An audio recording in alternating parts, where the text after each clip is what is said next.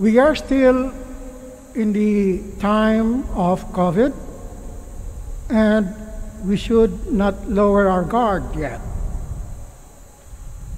In the first reading, we heard the continuing story of Tobit and Anna and their son Tobiah, and the healing of Tobit, and the getting the wife for Tobiah of her, yes.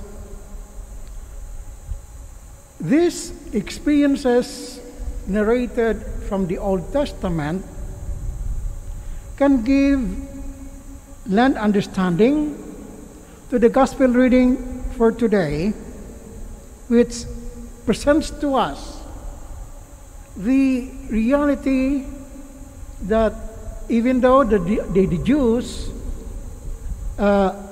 had this great respect for David, he is not the Son of God, and that was underlined by Jesus' preaching.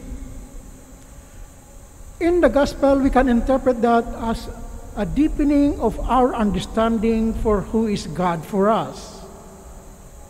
And oftentimes, especially during this time of the pandemic, we rediscover God through our own pain, through the pain of the others whom we see suffering.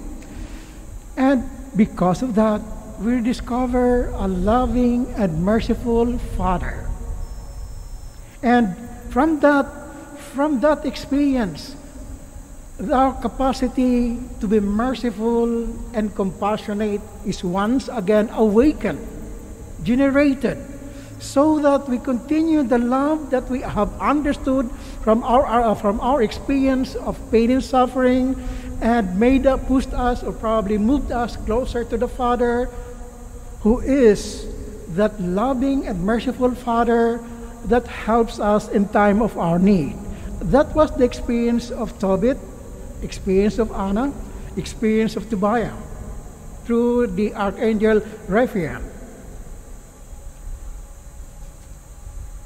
Today, as things are getting better, we should not neglect this lesson.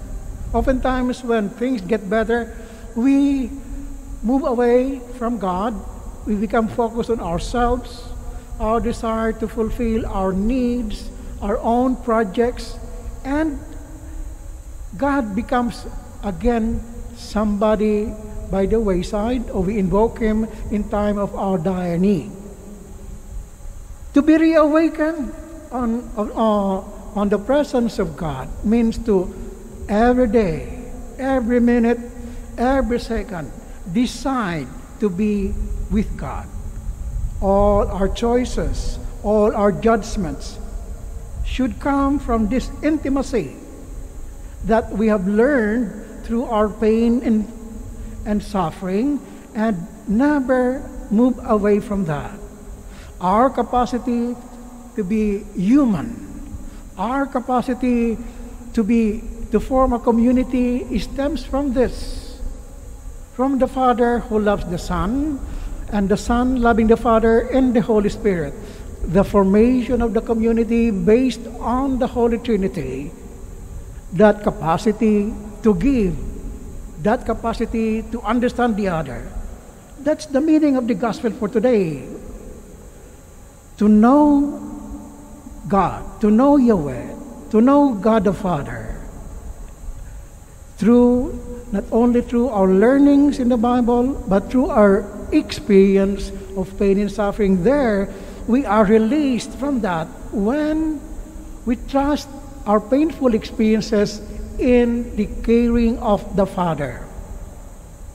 In Matthew, Jesus says, "Come to me, all who labor and are burdened, and I will give you rest." And in the Psalms, Yahweh's compassion is repeated as the rock of our salvation.